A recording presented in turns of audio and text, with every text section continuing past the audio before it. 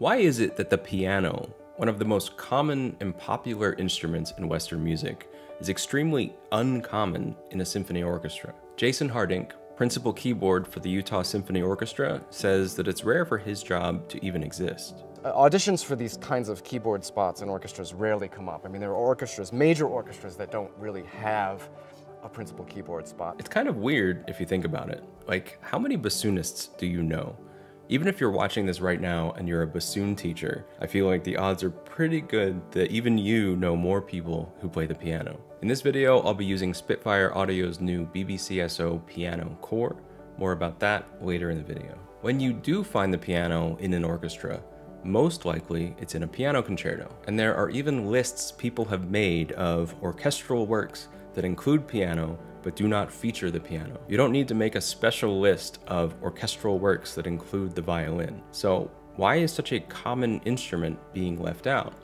And when it is included, how can it be used well? I think it comes down to one critical point, which was explained in a pretty grumpy way by Ralph W. Wood in a 1934 essay titled "The Piano as an Orchestral Instrument." He says, "There is something about the timbre of a piano, hard, constant, impersonal as it is, which refuses to mix." He goes on to say, it refuses to mix with the strings, it refuses to mix with the human voice, it refuses, above all, to mix with an orchestra.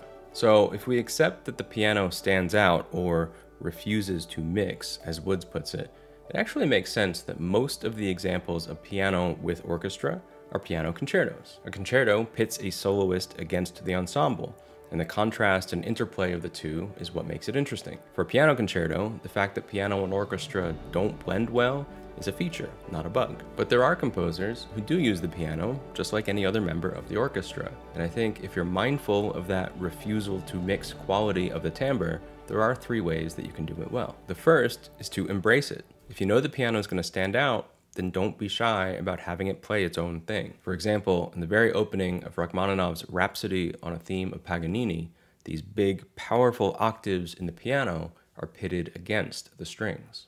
The strong contrast in timbre, as well as chords versus octaves, makes for a very dramatic and exciting introduction to the piece.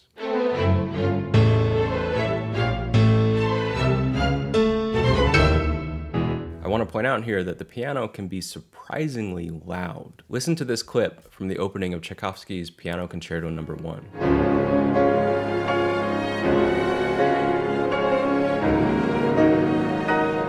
There are 10 wind instruments and like 40 or 50 strings playing, with just one person playing the piano. And even still, the piano sounds massive against the group.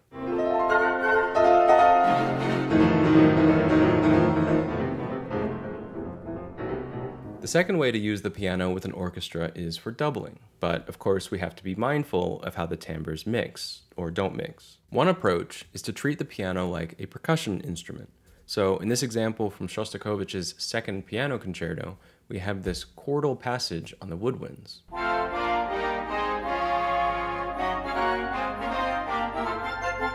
By doubling those chords with the piano, we give the winds a much crisper and harder attack, and the effect is almost like adding chimes.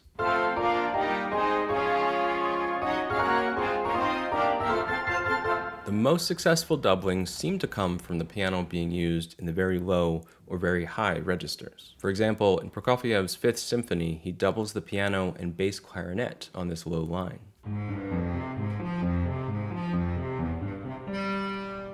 Or this example from Stravinsky's Petrushka in a very high register.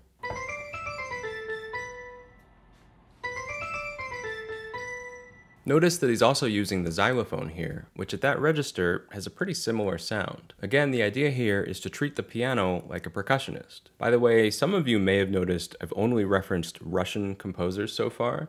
I think that's a coincidence, but maybe using piano with an orchestra was a very Russian thing to do in the 20th century.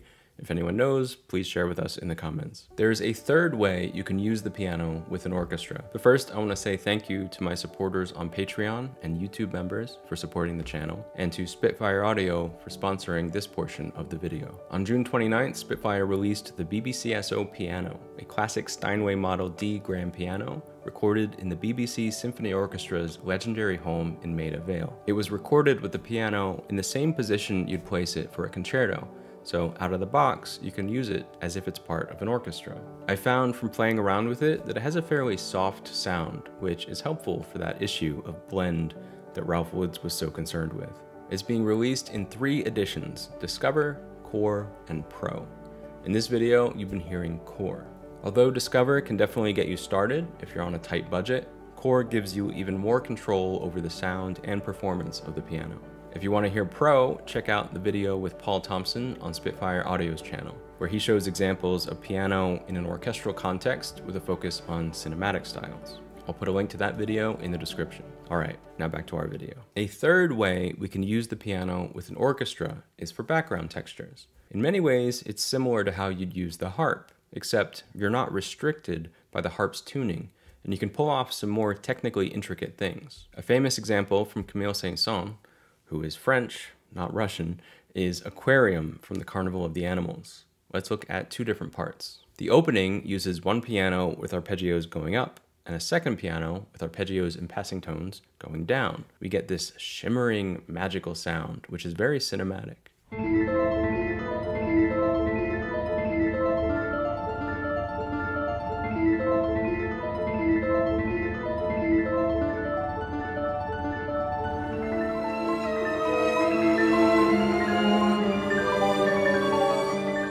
A little later on, we have this falling diminished triad figure, which is an example of the kind of thing you can't do with the pedal harp that you'd usually find in an orchestra.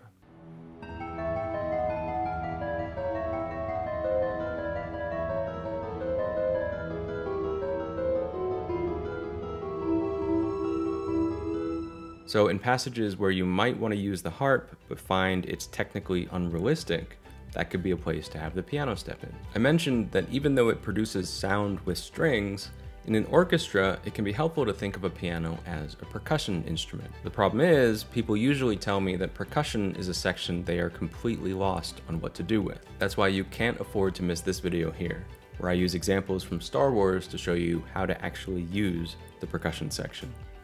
Thanks for watching. I'll see you in the next one.